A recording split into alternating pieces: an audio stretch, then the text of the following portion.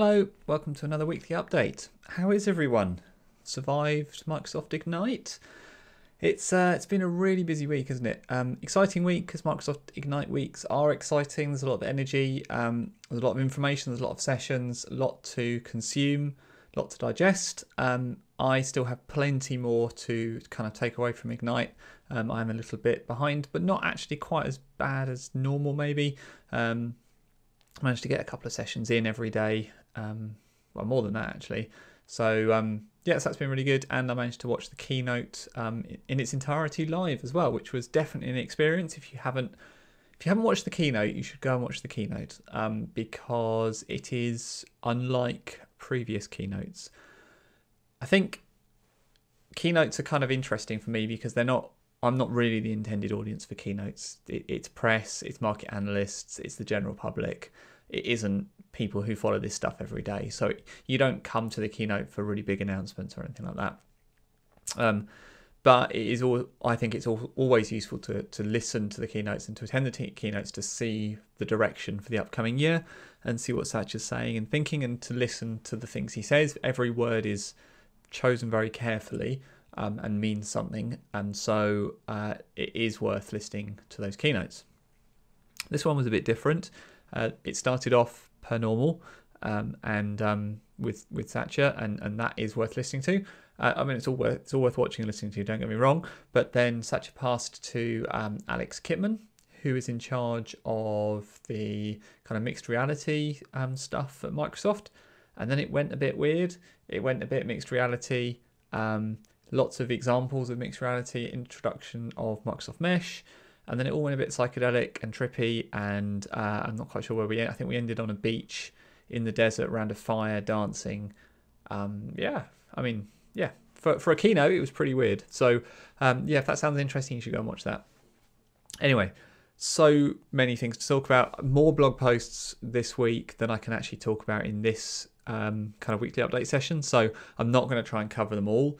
But you can go to my blog and look at them all. There's quite a few. I've picked out 3 big ones I want to talk through, and then another one from Microsoft. So we can go through those. So the really big news, I think, for me, the really big one this week was the announcement of Teams Interop for Azure Communication Services. And for me, this is like the standout biggest announcement of Ignite. Certainly in the Teams platform development space, there have not been a lot of announcements in the Teams platform development space this time around. So there's some Power Platform stuff, which is good, don't get me wrong, but it's nothing huge there either. But yeah, and that's it really. So Teams Interop for Azure Communication Services. So I've talked about Azure Communication Services before. What this Teams Interop functionality will allow you to do is join an ACS client into a Teams meeting, a native Teams meeting, where other Teams people have joined via the Teams client. So people in the Teams client can join a meeting, people in the ACS client can join a meeting, they can see each other, they can do voice, video, chat with each other. Really powerful. Opens up a ton of interesting scenarios for kind of B2C, kind of public versus organizational contacts. So loads and loads to dig into there. That's the first blog post I want to talk through actually. So let's do that. Yeah, I mean, the detail is in here. This I keep talking through. This is kind of where ACS sits in terms of where Teams sits, and Dynamics I'm going to talk about in a minute, and your custom application here. This is your ACS application. So this is kind of a good way of understanding it. Anyway, Teams Interop, this is how it works. If you're already familiar with ACS stuff, then this is kind of the only real difference. It's a different type of join, and what you pass is the Teams web join URL. So literally the same web join URL that you would use to join in the Teams client, in the web client, just like in a website that you give out to people who don't have the Teams client. Exactly the same, but it's yeah, you can do it in ACS. It looks exactly as you'd expect it to in Teams. So this user comes in. This name is just the name you give it in ACS. Shows up in the participant list, just exactly the same. So really exciting for how simple this is to use in ACS, how powerful it is when it shows up in Teams, how native it is. So really excited for the kind of functionality that this will bring. It's in public preview at the moment, so you should be able to use it, but just not in production. So you can go and play with it if you want to. If you're brand new to ACS, Azure Communication Services, and you want to write ACS applications, but you don't know where to start, then you're in luck. And that is my second pick, if you like, of this week, which is this. A Learn Azure Communication Services course, if you like, or page, or series of blog posts, whatever you want to call it, at learnacs.dev. So this is a list of blog posts I've put together to help you get up to speed quickly with Azure Communication Services.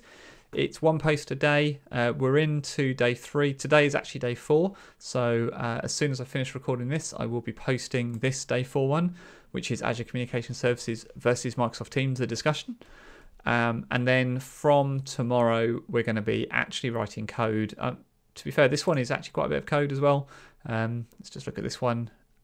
This goes through creating a function app to issue tokens for ACS. So all the detail is in there. Yep, so you can sort of see all the stuff, all the code. Like, you know, the point of these is to kind of get you something that's up and working with all the code you need, but just the minimal amount of code so it's up and working, and then talk through kind of what it actually does, how it actually works, so you can understand it as well if you want to. But I do it that way round so that if you don't really care, you just want to get it working and come back and figure it out later, you can get to this point and then carry on with your lives, but you've got something working that you can use later. So that's going to be the case for all of these.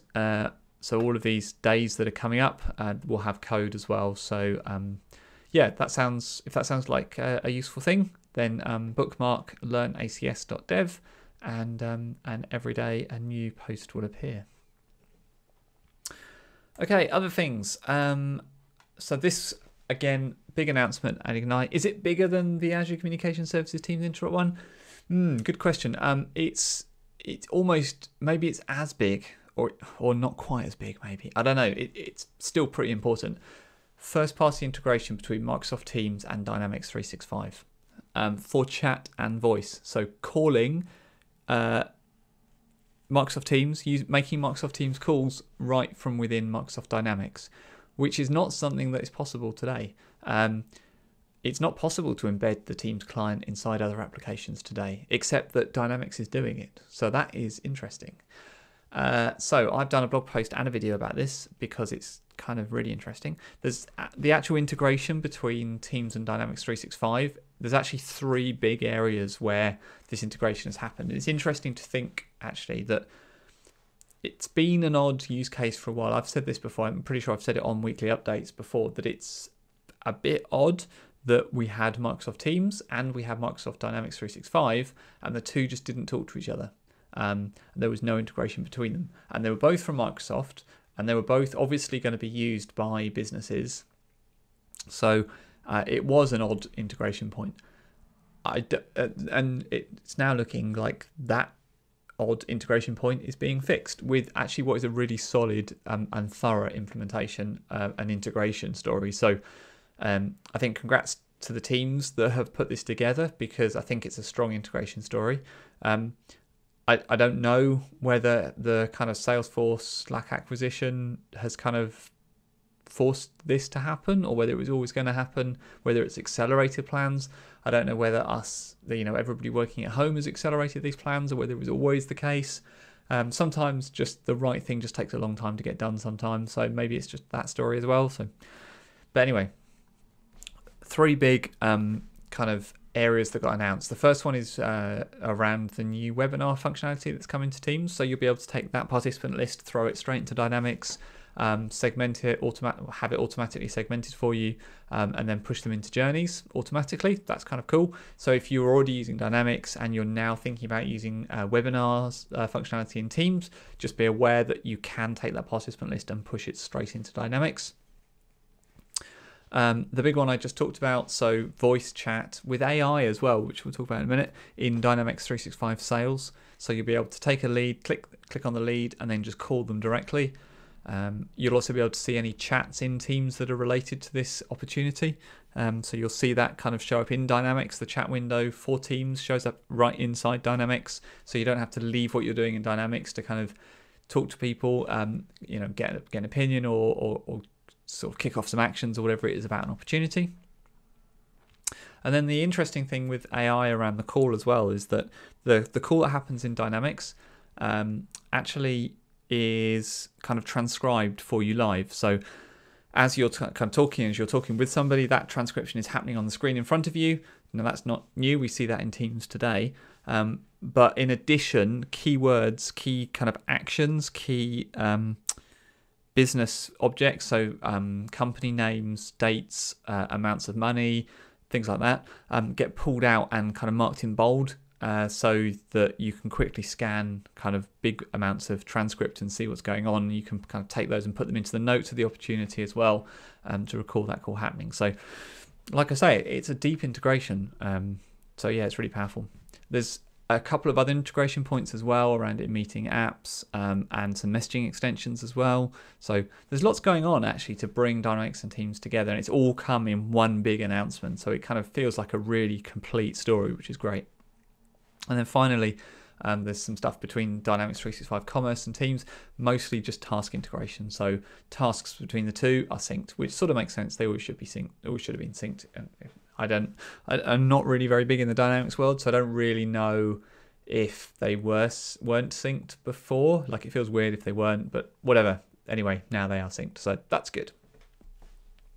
So yeah, big long blog post on that and a video as well. So if that sounds interesting and you want to dig into it or just see what that integration looks like in Dynamics, go watch the video because there's some stuff in there. And also in the blog post, there's a link to the full Ignite video if you want all of the detail as well. Finally, I will just show you this blog post. I'm going to put it into the show notes as a link. It's the what's new for Microsoft 365 and Teams platform and Ignite.